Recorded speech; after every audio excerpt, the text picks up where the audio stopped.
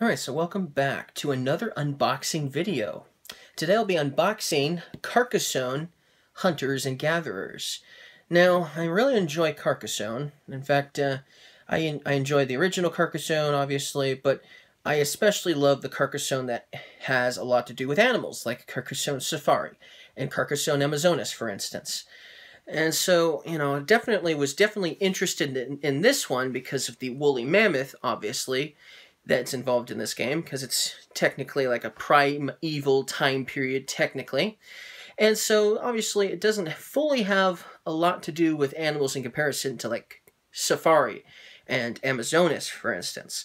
But still, I was definitely intrigued with this one, just regardless of the case, because it's still somewhat thematic in the sense that it's going to have something to do with animals. Now, from what I understand, this is not new. This is a reprint of an original Hunters and Gatherers that they made a long time ago. And so they just basically reprinted it with new artwork. I don't think they changed too much about it, although I never played the original, so I'm not sure if they changed anything besides, obviously, the artwork, as I did see the original box, and obviously I like the artwork for this a whole lot more.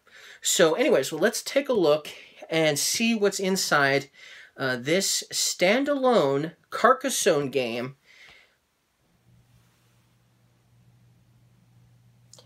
And let's see what animals are in this box, besides the woolly mammoth, obviously. Oh yeah, and it's a Z-Man game, if I didn't mention that earlier. It's a Z-Man game. Another Z-Man game. Okay, so, let's see here. Oh, 20 years... Carcassonne. So Carcassonne's been around 20 years now. That's interesting. So Carcassonne has been around for 20 years. Awesome. Very awesome. So it's definitely been around a while. Here's the rule book for Hunters and Gatherers. Like I said, I love the artwork for this game, for this particular Carcassonne 2. So here's the rule book. Oh, so let's see here. The animals involved in the game, looks like we've got deer, both male and female. We have aurochs, their type of bull, I believe. And if anybody here watching my video, has played Final Fantasy X, do you remember the Besaid Aurochs, this Blitzball team? Well, that's what an auroch is. If you don't know what an auroch is, that's what they are. This tiny little, or should I say this big... buffalo-looking animal.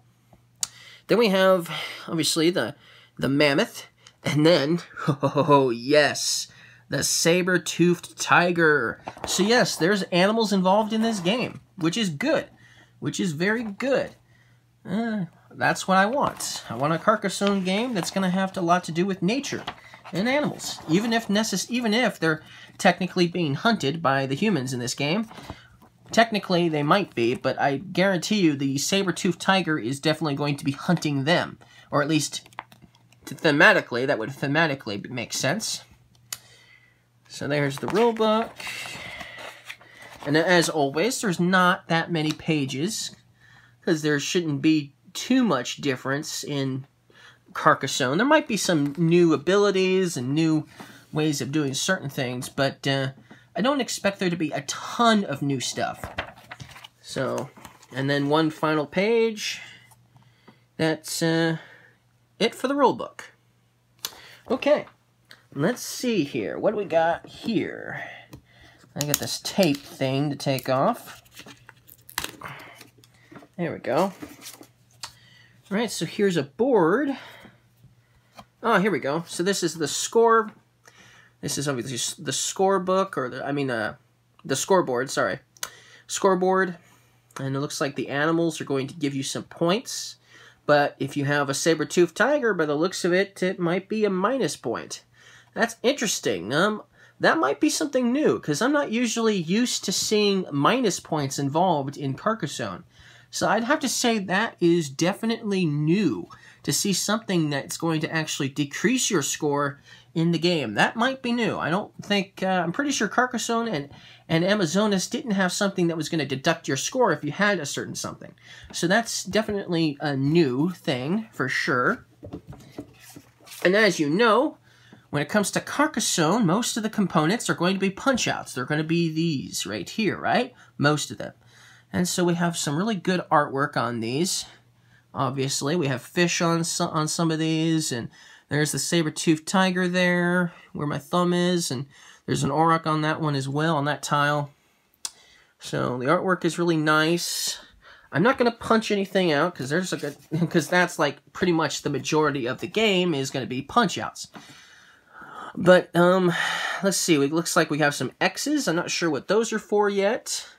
And these are for if you score more than 50 points. If you score more than 50 points, you'll take one of these to indicate that you have more than 50 points. I really like that. They did that for Carcassonne, Safari, which I really enjoyed. I don't think they did that for Amazonas, but they definitely did that for Safari, so I'm really happy that they did do that. Once you score 50 points, you don't have to like move your meeple on the score pad in a certain way to indicate that, you know, you have more than 50 points.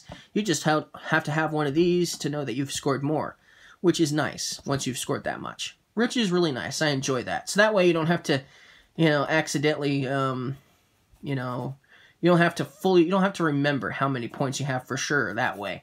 This way you don't have to, which is good. I like that. Okay, so, and then we've got, obviously, more tiles. This one's, oh, there we go. So, obviously, more tiles. More tiles. Looks like the forest is similar to, like, the original Carcassonne cities, obviously. And then, yeah, it looks like that's about right on that one. And I guess the rivers are technically like the roads of the original Carcassonne, which obviously makes sense. Why would there be roads in that time period? If they were dirt roads, right? So not likely that there was any roads back then, but so rivers makes more sense, obviously. So yeah, there's a lot of animals involved in this game, so that's good. I like that. And it looks like that's the last one of the punch-outs. But then, obviously, that's not all in the game. We also have the meeples, and that's it. The tiles and the meeples.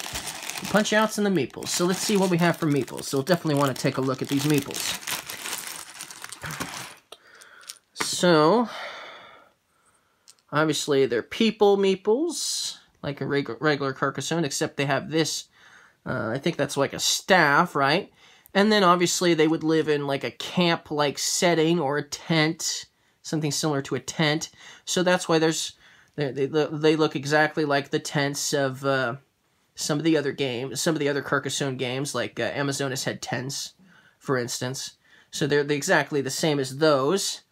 But the meeples are definitely a little different from your average Carcassonne humanoid meeple, because of the staff looks like that they're holding, or spears. I guess they could be spears. They're probably spears. But I don't see anything else different about the meeples. There's no animal meeples in this expansion. There was animal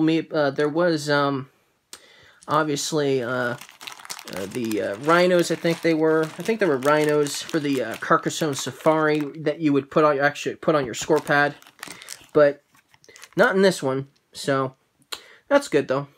They're nice. They're really nice.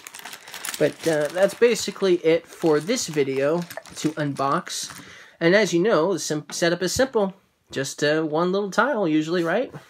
So not much else going on, although I'm sure there's some additional rules and stuff that makes it different from some of the other Carcassonnes. Like that saber-toothed tiger, it's going to decrease your score by the looks of it. So obviously that's different for sure, which is good. I like having all the different Carcassonne games that I own, even if they're mostly all still necessarily about animals. But if they add something that makes it a little different from the other Carcassonne games, then even better. If they all have some interesting mechanic or something like that that makes them different, that's what it's all about.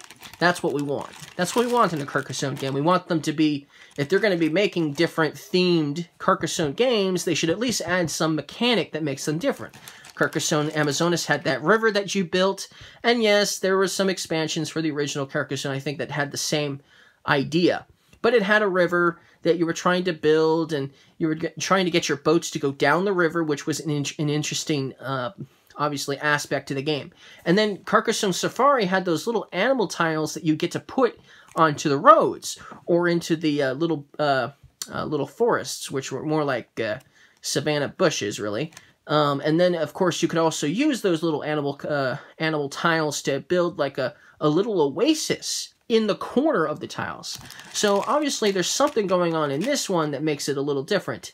So obviously we'll have to learn about that in the how to play video, but there's definitely going to be something that makes this different from the original Carcassonne, and that's what I like about my Carcassonne games. I want them to be definitely thematic, especially involving animals, but I also appreciate a few differences in the game besides just obviously the way it looks or the types of whether it be a road or a dirt road, like Carcassonne was like more of a dirt road, for instance, or a sand path or something like that. So I like something different in the game for sure.